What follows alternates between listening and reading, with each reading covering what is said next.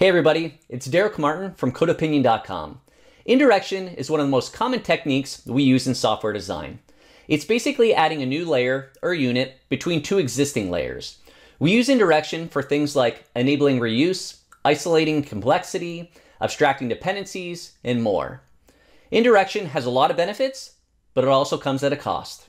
This video is sponsored by .NETOS Essentials, the free .NET Online course that contains the most important lessons from .NETOS brand courses. Async Expert, .NET Diagnostics Expert, and C# 9 Professional. All in one place, created for you to learn the basics and more advanced topics from .NET. Join today for free at essentials.netos.org. First, let's talk about some examples in indirection, and then I'll show it actually in code. So what we're referring to with indirection is we have a caller calling some particular target, and what we're doing is we have these two units or layers, but we're going to add some indirection by adding something in the middle. And we do this all over the place. I would suspect the most common place this is done, or people think about this, if they think about layers, is adding a data access layer. So you have some calling code, some caller code. You need to access your database, but instead of writing that code directly from your caller, you're going to have some data access layer that's going to kind of have the complexity related to making that data access call. But there's other examples of this, even outside of code, that you may or may not realize, is if you're using a message broker or queues, you're basically sending messages or events to a broker or to a queue, and then you have a consumer consume those and pick those up. And again, this is indirection because you have a publisher and a consumer that are kind of working at different paces. Another way of thinking about this from not a code perspective is a load balancer.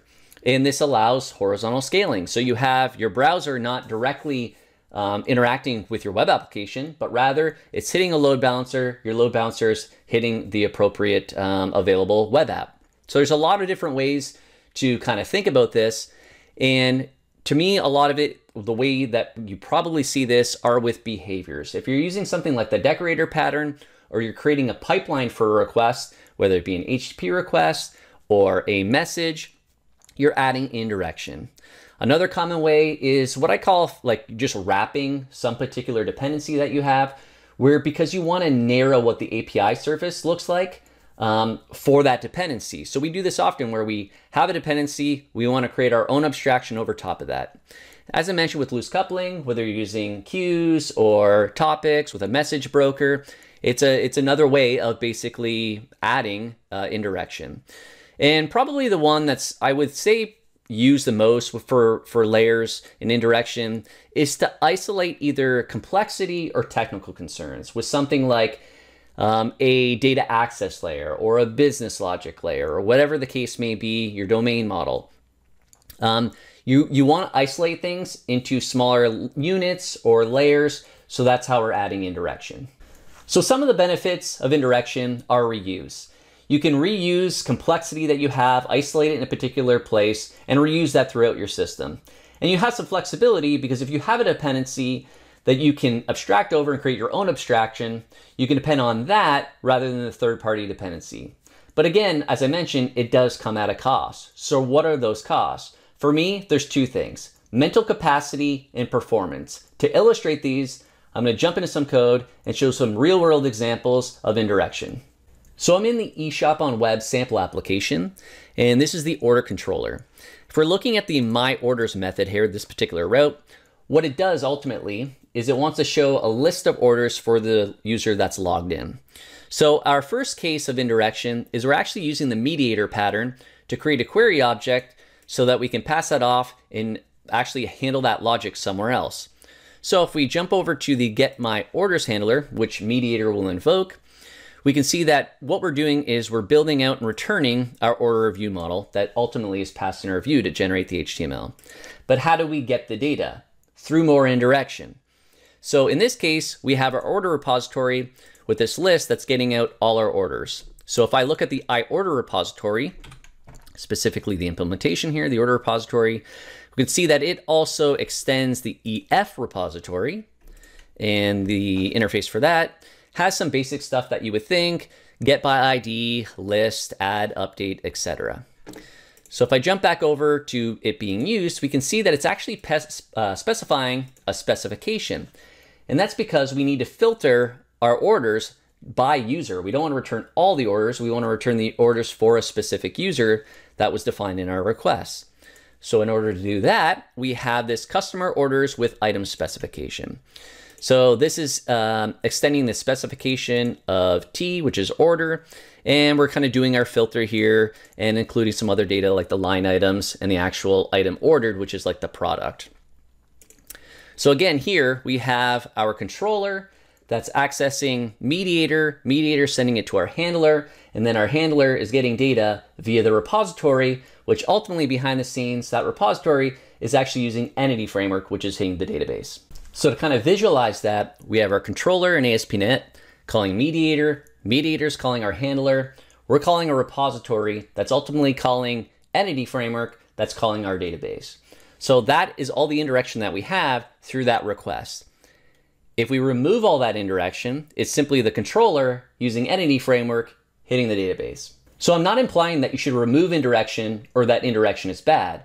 It's not, it has its place. In this particular case, that indirection is isolating things like the actual logic. It's taking out the dependency from ASP.NET Core. And that's the benefit of having that indirection with mediator, is that you're removing having your application logic have any dependency on ASP.NET Core. The same thing with the repository. It's your abstraction, your I repository that is hiding entity framework. It's arguable whether you should do that or not, but the cost there in all of this is, as I showed all the indirection, is just the mental capacity to understand throughout a full request. And this was a simple example of the more indirection that you have, just the harder it is to mentally understand how the request is going through from start to end and all the different branches and the different ways that it can go from one layer calling another layer. So the mental capacity alone is one aspect. The second aspect I mentioned is performance. And let's jump back into some code so I can illustrate this. So looking at this get my orders handler again, when it's fetching out all these lists of orders, it's using this specification.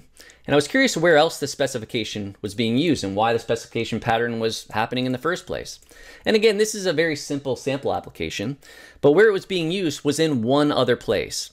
And specifically, it was used in another handler that's for getting out an individual order, so it can kind of show the order details of that order. But what it's doing is it's calling list with that specification to get out all the orders. So if you had 100 or more orders, you're actually pulling all of those from the database. And again, you're pulling the order details, line items themselves, the product associated to those line items. So you're pulling a lot of data here. And then in memory, it's filtering out to just get that specific order that's being tried to be viewed. But that's not even, so that's one aspect, but that's not even the one I was concerned with originally, was that in this particular case, we're sharing that order view model for this details list page, like listing all our orders, as well as viewing an individual order. So I was curious of, okay, well, this order view model, we're returning this list to our controller that we can use with Razor. And what Razor's doing in this particular case, we're actually only showing the order itself, nothing to do with the line items, nothing to do with the products for the line items. That was just used in kind of the detail page. So in this particular case, yes, we're fetching out the relevant orders, but we're fetching out a lot more information that we actually need. We're returning all the line items, which we don't care about. And for all those line items, it's actually also pulling in the actual products associated with those line items, which we also don't care about. So what's going on here is we have this concept of reuse with indirection and with our data access, but it's because it's so generic and we want to reuse it, the performance implication here is that we're overfetching data, we're overbuilding what this view model is, because we don't care in this particular case what's used for this view, we don't care at all about the items or the products. So those are where the performance implications are, is that we're not really leveraging as well as we could about the data that we're selecting, because we're using this indirection of this order repository that's kind of built for reuse. So if we remove that indirection, we can gain our performance back by instead just using the actual entity framework context directly, doing our same include in where statement, but we're only including the line items so that we can actually add up to get our totals. And then instead of sharing a different view model, rather what I have here is I have a view model built specifically for this razor view. So it doesn't have all the items in it, the line items, the products. It's just simply the order number, the date, the total, and the status. And that's what we're actually building up. So we're actually only selecting and building up the data that we need. There is no reuse. We're not reusing anything because the details page and the list page were completely different in terms of what they actually needed. So in that particular example of moving the indirection of the repository and removing the reuse of the separate view models, I gain performance, but I lose potentially some testability. And that really depends on kind of your dependencies and how testable that they're made to begin with. Is Entity Framework testable? Yes. Is it as easy as testing a repository where you create your own fake? No.